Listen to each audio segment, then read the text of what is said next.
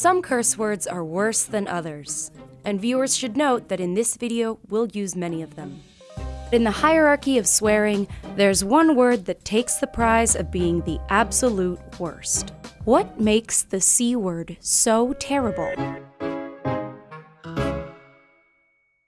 In English, we have these two words, and one is prick and one is cunt. This is Robin Lakoff, Professor Emeritus of Linguistics at University of California, Berkeley, and an expert in gendered language. Prick refers to the male organ literally, and cunt is exactly parallel, but for the female. And because these words refer to analogous things, you'd think they'd be used in the same contexts. But they aren't.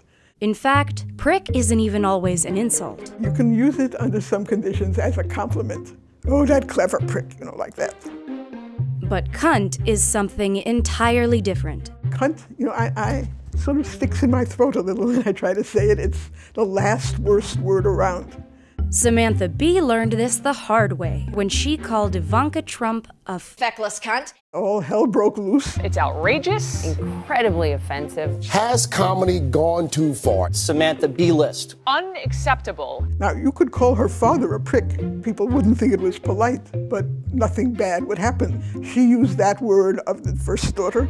She was lucky, I think, that she kept her job. So why is the slang term for a woman's sexual anatomy so much worse than its male equivalent? The answer might lie in depictions of female sexuality throughout history. You look at mythology, and a large number of the terrible things that happen in myth and religion are imputed to bad behavior on the part of women. There's Helen of Troy, who runs off with Menelaus and causes the Trojan War. The goddess Circe, who transforms Odysseus's men into beasts. And of course, it's Eve's temptation of Adam that gets them both kicked out of paradise forever. Again, it's the sexuality of a woman that's the frightening thing about her for men.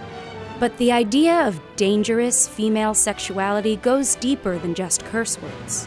The very notion of female, of woman, is inherently sexual in a way that the notion of male or man isn't. This is Deborah Tannen, a best-selling author and professor of linguistics at Georgetown University. Words that are associated with women take on overtones of sexuality in our culture. For example, consider the words sir and madam. They should be parallel, and yet somehow a madam is a woman who runs a house of prostitution. Or master of the house versus mistress of the house. It's no surprise that the word mistress has evolved and taken on those sexual overtones just by association with women. Even when we try to insult men, women get caught in the crossfire. Consider the words bastard and son of a bitch. Those are good ones. Both are words addressed to men, but to call a man a bastard or son of a bitch is to say his mother was promiscuous or sexually uncontrollable, which means it's actually hard in English to insult a man in a way that doesn't insult a woman.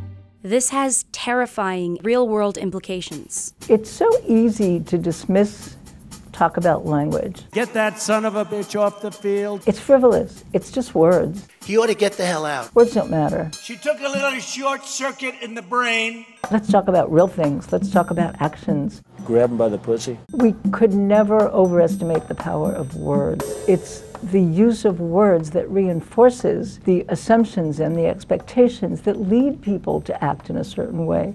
And in the case of society's attitudes towards women, we're coming face to face with the really disappointing, sad phenomenon that attitudes toward women are inherently negative. But since language is constantly evolving, maybe there's room for change. If we change the words, we can start changing the attitudes and the expectations. On the one hand, language encourages inequality because it gives us the forms to be unequal with. But on the other hand, language is perhaps our one hope of getting over it.